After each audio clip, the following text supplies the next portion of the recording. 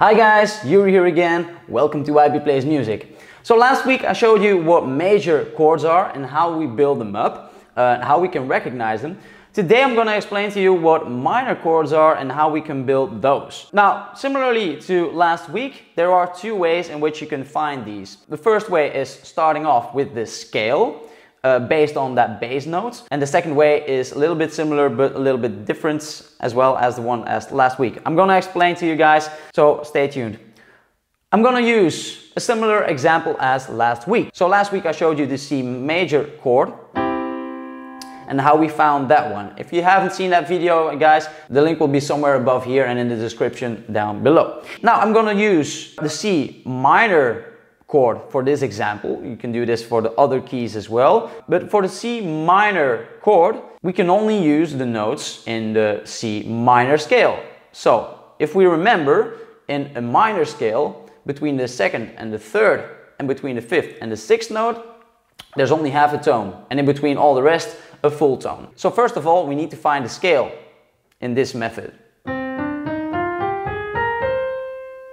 This is a C minor scale. And that's because between the second and the third and between the fifth and the sixth there's half a tone. So based on that we can find the C minor chord, starting with the first note being the C, of course. Then finding the third note and the fifth. Play those three together, we have the C minor chord. So that's the first way. Second of all, if we don't want to search for the scale of that chord, then we can start off just with the C, because it's called the C minor chord. So starting off with the C. And in the major chords, we had to then move up 2 full tones, then 1.5 tones for the third note. And this one, it's the opposite. First, we have to move up 1.5 tones, and then move up 2 full tones, and then we have the C minor chord.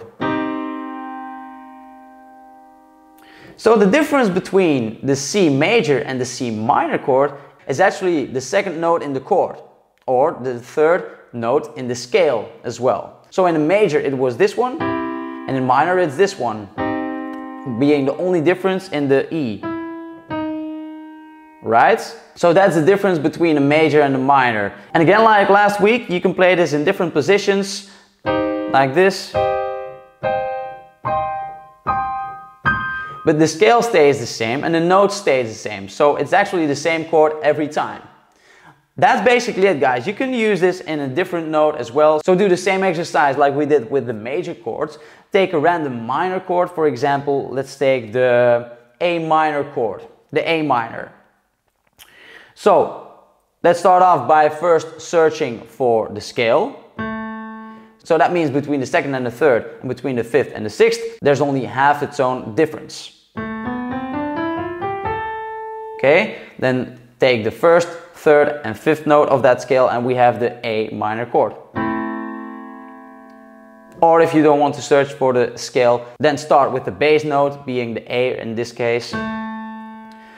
Then move 1.5 tones up for the second note and then 2 full tones up for the third note. And we also have the A minor chord.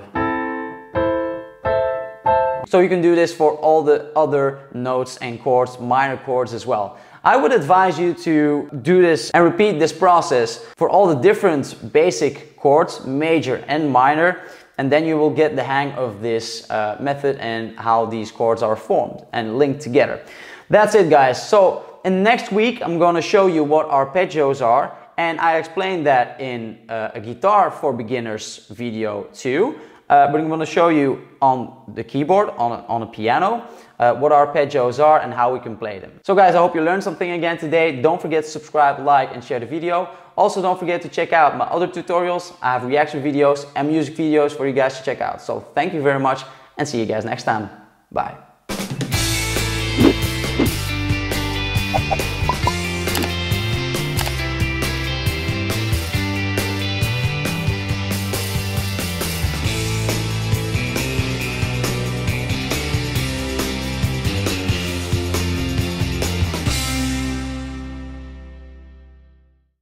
Check out that video, the link will be somewhere above here and in the So based on that, we can find the C is actually just the third note.